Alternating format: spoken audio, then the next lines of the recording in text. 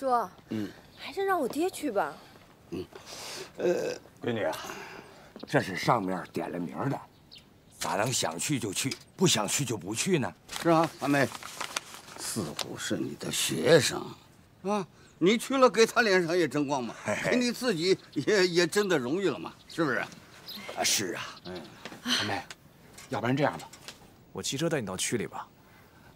我这正好也没事儿，顺路，肯定比你走路快啊。对，车快啊。哎，不用了，不用了，我还是自己走吧。你不是还有事儿吗？我没事儿啊。哎，那小杨也是一番好意，还是顺路，咋就不去呢？走啊。那行吧。爹叔，那我先走了。哎，快去！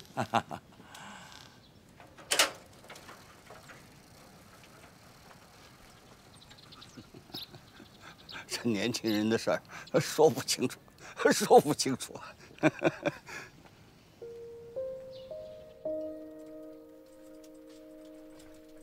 坐好了啊。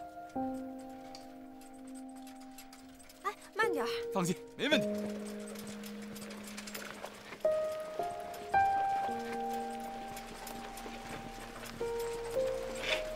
三妹，哎，这带着你骑比我自己骑还轻松，看来还真是啊，这只要心情好，这浑身有使不完的劲儿。这人呐，真是个奇怪的高级动物。所以我们是人，不是猴啊。啥意思啊？人是有思想的。对，就是因为有思想，所以才有更高的理想和追求。你的理想和追求是什么呀？哎，讨你当老婆呀。哎。三妹，三妹怎么了？哎，没事，我自己走。哎，你脚都崴了，你怎么走啊？哎，你下车的时候干嘛不跟我说一声啊？不用你管。等会儿。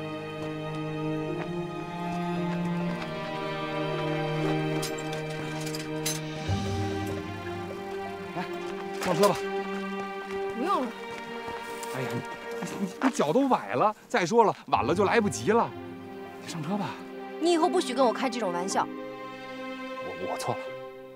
你向我保证。我保证。上车吧。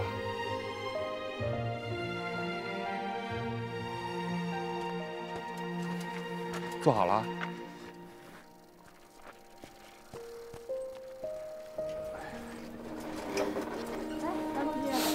前面就快到了，放我下来吧，我自己走。哎，没事，给你送到学校门口吧。哎呀，不用了，我自己走就行。你去办事儿吧，啊。不是，你那脚难道没事了吗？没事了，好好的。不行，那你看看。哎呀，看着点儿，你走中间的吗？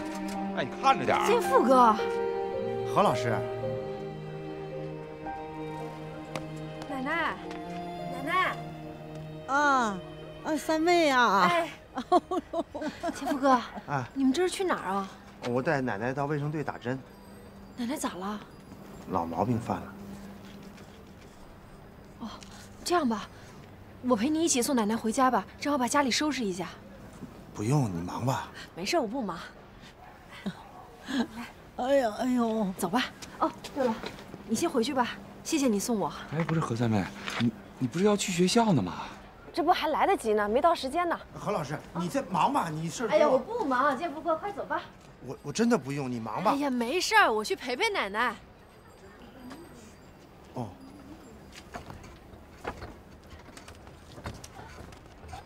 三妹啊，你那儿忙不？还好不忙，奶奶。哎，你得注意休息啊。不要紧，老毛病了，没事儿。明明要来学校的呀，吴建福。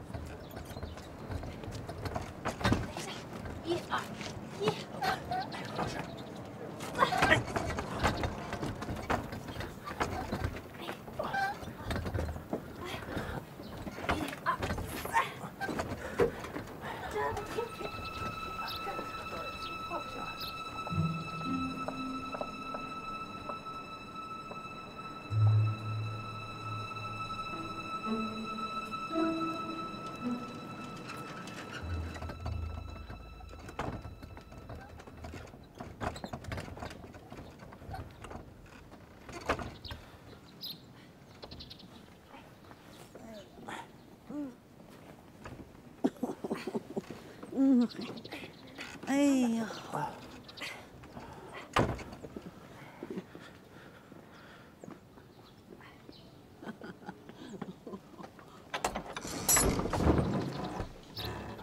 哎呦嘿，到家了。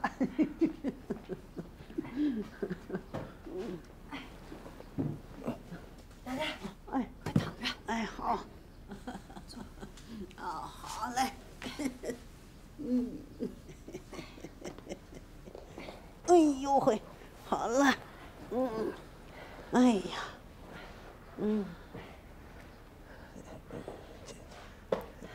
家里边有点乱，那个，你放这儿吧，我来收拾。没事儿没事儿。哎呀，吴大哥，你一个人啊，要照顾奶奶，还要干活，真是太不容易了。没事儿，我习惯了。何老师，你那儿还有会呢，你快回去吧，别耽误了事儿。没事儿没事儿，我忙完再走。何老师啊，我们家乱得让你见笑了哈。这家里没有个女人呐，这日子就是难。哎呦，福啊，你说谁家要娶上这么贤惠能干的媳妇儿，是不是烧高香了啊？奶奶，你就放心吧，吴大哥啊，这么好的人，肯定能找个好媳妇儿的。哟，这句话我爱听。今天啊，我太高兴了。借你这个吉言，我们家父啊，可是有指望了哦。何老师，你还有会议，快回去吧，别耽误了你的事儿。没事儿没事儿，我忙完再走。何老师，你别管了。哎呀，行了，你别客气了。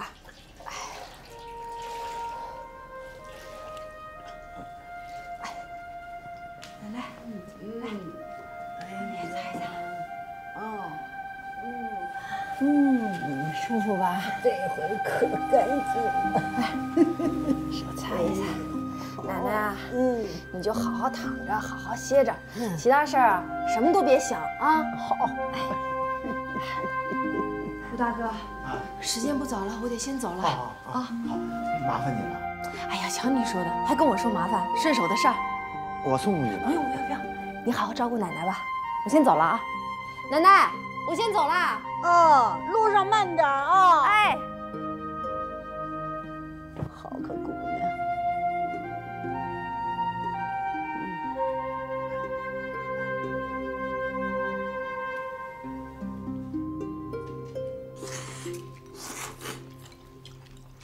女方啥态度？有变没有？他爹对我挺好的，我刚才没提这事儿。他说啥了？他说这个送去的豆子不错，问我这个1斤豆子能发几斤芽？那你说能发几斤？3斤啊。胡说！那么好豆发3斤，发6斤都得多。哎呀，别跟人家吹那么多行吗？等真发了6斤，那才叫实在呢。人家说你缺心眼儿吧，傻。人精的也不要啊。对了，你去公社来回几十里呢？怎么这么快就回来了？三妹要到区里学校办事儿，我就骑自行车给她带回来了。你捎她了？捎了，找上。那好啊，那说明他心里许了。那总没叫家里来坐坐。还说呢，刚一进区里就碰见姓吴那小子了，跟他走了。那姓吴的他是干啥的？弹棉花的外地人。何三妹跟他走了。怎么了？跟了？那也不是什么正经玩意儿。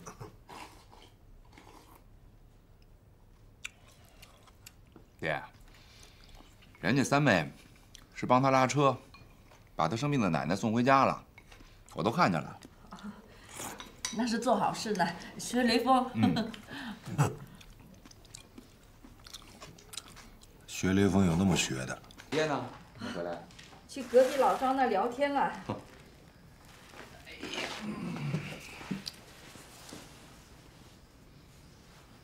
哎呀，年纪也不小了，还整天的看小人书，啥时候能长大呀？娘，您不是说吗？说是儿子，以后都肯定的娶了媳妇忘了娘，您就这么盼着儿子长大呀？盼，你真的娶了媳妇忘了娘，娘也盼你早点娶媳妇。这娘生之骨现在还能动，好带孙子。娘，行了，别想这么多了啊！哎，娘，那个儿子还真有事想让您帮个忙。啥事儿？儿子那屋那被啊，年头久了，棉絮呢已经不暖和了。我想啊，让你把那个姓吴的请回来，帮着把那个棉絮重新加工加工，弹软一些，行不行？哎呦，你不说啊，娘差点都忘了。前些日子买了些棉花，正准备弹2床被子呢。过几天我就把师傅给请来。哎，别过几天了，就明天吧。哎呀，又不等着盖。娘，就明天。好好，明天就明天。行，我帮您剪吧。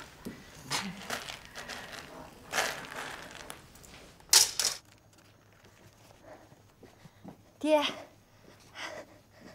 郝校长人可热情了，送给咱们学校2盒粉笔，还有这么多作业本。哎呀，他还说了，只要他在学校1天，三妹啊，啥时候想教书，大门啊永远为三妹敞着。啊，那你咋说呀？我谢了，我跟他说，我要陪爹把河东小学办好。区中学的条件虽然好，学生们上课的时候有桌子、椅子，窗户上有明亮的玻璃，但是就是因为他们的条件好，我们的条件差，我和我爹更加努力，要把河东小学办得跟区中学一模一样，这样，咱们的学生们上学的时候就有桌子、椅子，窗户上就有明亮的大玻璃，这样就不怕风吹日晒了。这是我的心愿，这些不也是爹您的希望吗？好。哎，这人呐，往高处走，水往低处流。有条件的话，我们三妹儿啊还要继续发展，不要顾及爹。事业重要，爹更重要。等条件好了，大队里给咱们派了新的老师，我再出去尝尝。嗯。爹，今天啊，我在区里面遇到吴坚富了，齐奶奶又病了。是吗？哎，他可是你的救命恩人，如果需要帮助，咱一定要帮。爹，您放心，三妹都明白。嗯。那是那个小杨，一路上把你送到的吧？嗯。这个小杨啊，我对他的印象是1天比1天好了。就因为他送您豆子了？哎，通过现象看本质。你以为送几斤豆就让我把闺女嫁出去？你爹有那么势利吗？那您怎么对他印象越来越好了？这我也说不清楚。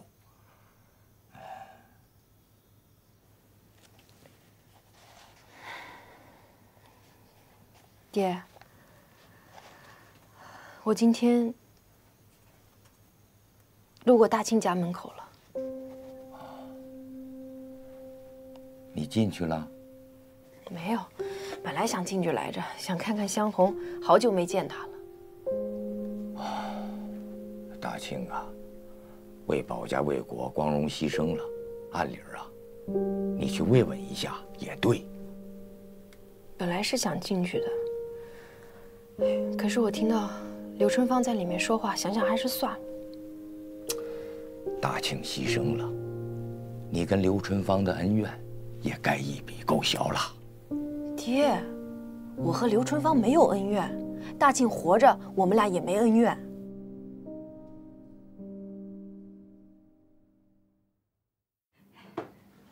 当心点啊！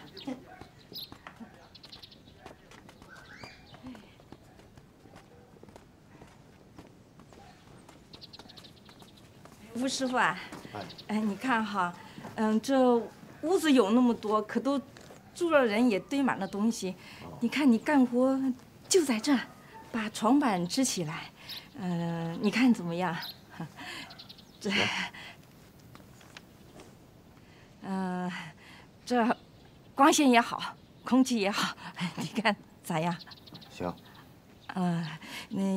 你一天3餐在我们家吃，我们吃啥你就吃啥。吴师傅啊，你白天就在这干活，晚上你还是回家去住。啊。我那个，活也不多啊，你可不能摸洋工哦。啊，有人没人，都是自己的活。哎呦，那这婶就放心了。哎，豆花，豆花，哎。吴师傅，弹棉花的。吴师傅您好。你好。那个，你有啥事情你就叫他帮忙啊。好，那你去看看，把那个凳子支起来啊。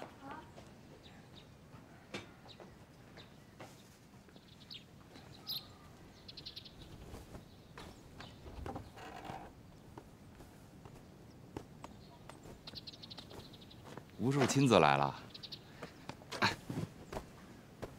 哥，你认识吴师傅？见过，不熟。好好做啊，我们家不会亏待你的。啊，放心吧。哎呀，豆金，哎呦，吴师傅，这是新棉花，你看能不能弹一床被子？行。你把这抱来干啥？这太旧了，拿回去，拿回去。哎呀，不用拿，这师傅啊手艺高着呢，旧变新啊是他的拿手好戏。我就会弹棉花，不会唱戏。我哥是说您手艺高，没说您唱戏。文化呀。